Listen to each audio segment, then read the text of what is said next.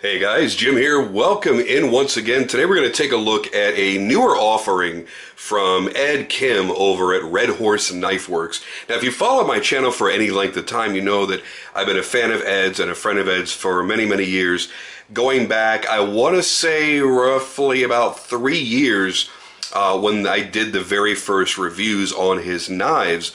One of my early examples is right here. This was a chopper that he built for me a number of years ago, and then 2 or 3 years ago he upgraded it. He took mine back and redid it and made a Black Death chopper, so the Black Death variation of the chopper, and I've had this for years. Absolutely love it. I think it's a fantastic knife. However, he has grown as a maker, as many good makers, I should say, should do. He has evolved. He has worked harder on his finishing. He's worked harder on the refinement of the smaller details.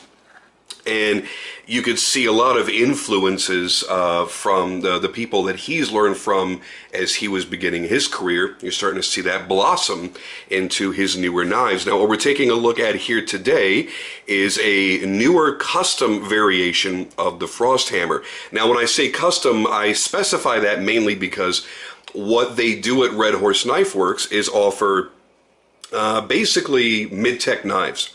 If you want a full custom knife, you can choose from any of the models they make, and they'll make you a full custom version, but the prices go up. You can buy the mid-techs in various packages.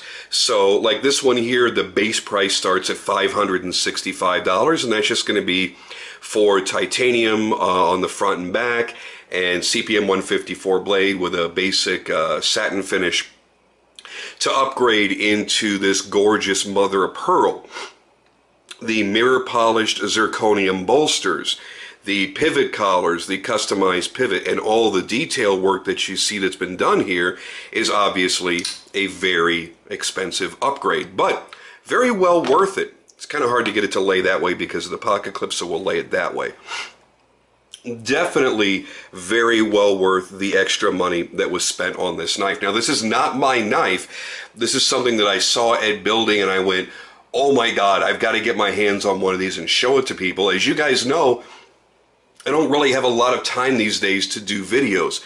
So it's a very rare occasion, maybe once a month, that I have the time outside of my shop to sit down here, do photography, do the editing, do the video, do the editing, upload it, and all the stuff that goes along with it. It's a few hours worth of work.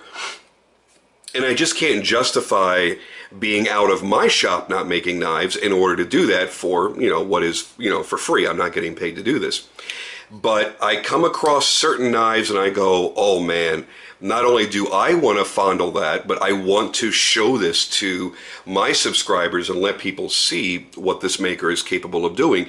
And I've had the wonderful pleasure of sharing many of Ed's knives with you, but what I particularly enjoy is watching a maker evolve over time, evolve over the years, hone their skills, become better and better and better, and then go back and share with you the progressions that they've made. And this is another big step in Ed's evolution. I'm very, very proud of him and very happy for him and for his customers. Let's take a look at it closed first off and take a look at the detail work that he's put throughout the titanium liners. So what you've got here are mirror polished titanium liners. You then have a blue, I'm assuming G10, blue G10 liner over that, and then the mother of pearl scales over that. Seamlessly matched up to beautifully polished zirconium bolsters, which I've already gotten fingerprints on. I apologize. I've done my best to keep this clean. The pocket clip is also zirconium, and that is inlaid with multiple inlays of copper. Then you have the copper rotating wheel for the clip, so your contact point is very small, and this actually does rotate, so as it's sliding in and out of the pocket, this is going to spin and make it easier to get it in and out. Your pivot collars here are going to be done also in solid copper. Beautifully machined. Those are obviously custom done by Ed. Then you have the blue anodized titanium pivot screws. You You see all of that gorgeous polishing, and I really love the divots, these individual little dots that he's milled into the titanium. Very precise, very, very, very well done. It adds a lot of pop to the overall look of the knife, and it goes all the way around, baby. Look at that, all the way around to the back. And then you get to this unbelievably gorgeous sculpted zirconium backspacer with, again, the copper inlays, individually inlaid, but they're a little bit proud. So instead of having jimping done into the backspacer, you have a little bit of texture because each of those are going to be raised just a little bit. Now you can't feel these.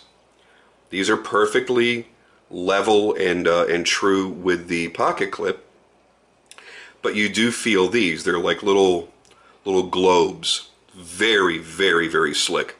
So beautiful detail work all the way around. Take a look at the flipper tab as well. He's also done file work on the flipper tab. Kind of gives it a little bit more of a jewelry type look. Then we get to the blade. I do believe this is still going to be a CPM 154 blade. It's ground extremely thin. This is a very thin blade. This is going to be an excellent slicer. You've got the milled fuller with the holes running through there. You see they run all the way through. Beautifully done. Nice compound grind, which the frost hammer doesn't always have. I noticed also that he crowned the spine as well, so the entire spine of the knife is nicely rounded. And it's not just rounded. I don't know if the camera is going to pick this up. I'll try to bounce some light off of it. You probably see it there. So he's got a crown spine that he then goes back and he puts a flat right down the center. So it's rounded with a short flat going all the way down. That is a really, really slick touch. He has then mirror polished all of those surfaces, and then right down the side of the crown spine it is also mirror polished, and that goes all the way down and fades off into the tip. So it's almost like a trailing swedge, the way that it just trails off there to the tip. Very, very nicely done. That's a nice small detail that unless it's in your hand, you're probably never going to know is there, but yet there it is. Nicely done all the way around. Good lockup. Very early, as you can see there, but very strong. It's a fast flipper. Now this is not broken in yet. I'm going to assume it's going to get a little bit smoother with time. The pivot feels a little bit tight to me. I don't know if, let's see if it's the pivot or if it's the lock bar tension. The lock bar isn't really all that heavy. So I'm going to say it's a little bit tight on the pivot. I think it could be a little tiny bit smoother, but that may be one of those things that over time it's going to break in. Now, this is a nice small but chunky carry. You've got a 3 1/4 inch blade, and it's a 4 1/4 inch handle. So you have a lot of room left over here in the length of the handle. Now, that's the basic specifications. This one may be trimmed down just a hair. I haven't actually measured this individual specimen here. But the mother of pearl work is gorgeous. You see the orient in the mother of pearl brings out a nice depth and play of color, offset by the anodized blue titanium screws. Very clean. You take a good look at the edges of the mother of pearl, and it's been nicely rounded, cleaned up all the way around. All the polishing has been done on the scales beautifully. There's no cloudiness. There are no micro scratches left anywhere. There's no chipping. Everything meets up perfectly. Seamless junctions. And mother of pearl is not easy to work with. It's a very fragile material. It's very easy to chip and crack. Absolutely gorgeous all the way around. This is not really going to be a full in-depth kind of review, but I did want to be able to show you the entire knife, talk about a few of the little details in it, and then get this off to its rightful owner, who has been extremely patient. I have had this about 2 months, so there is a very patient person out there that paid a tremendous amount of money for this custom knife made specifically for him, and it's been sitting here in my office for about 2 months. So I have to thank him for his generosity and his patience. I'm sure Ed is wondering, where the hell is the video? But here we go. I finally had time to do it. All around, it's a really cool design. Again, it's a blocky design. It's meant specifically to be that. He does do blocky designs. He does do organic designs like you see here, very soft and flowing. It's just the nature of this particular design. And a lot of that, I believe, comes from his mentor, whom we've discussed in the past. I just think it's a phenomenal use of materials and a phenomenal use of his time by putting in all of this detail work, all of this polishing. All the liners here are a very, very high satin, and then you've got the spine of the blade that's mirror polish going into a hand rub satin flats. Just really, really, really well done. He has left the high belt satin on the forward grind, on the tip grind.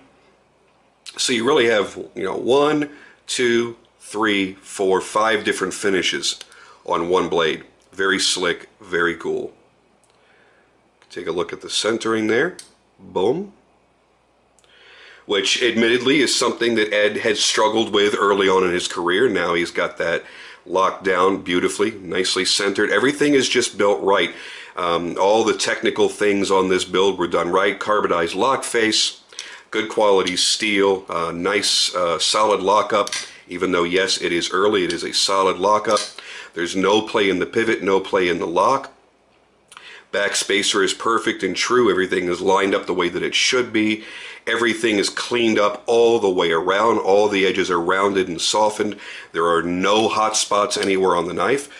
So basically, all the way around, no matter where you look at this knife, you could tell a lot of time was taken on it. And you could tell that a lot of quality is going to come out of owning this knife over many, many, many years. So I wanted to give you a chance to see that up close. If you want to see some more of Ed's work, you could check out other reviews I've done on my channel, of course, and check them out at redhorseknifeworks.com. And you can go through their catalog of models, see what their basic prices are. Oops, excuse me, I didn't mean to move the camera like that. It's not like it's an earthquake. You can go through their catalog of models, see what their basic prices are, see what their packages are, and you go, hey, you know what, the packages are cool, but they're not exactly what I want. I want to go balls to the wall and let's do something crazy. And Ed is all about balls to the wall. I mean, I think that's probably tattooed somewhere on one of his biceps. Balls to the wall. He will do pretty much anything that you can think of, and that, my friends, is the fun of collecting in custom knives.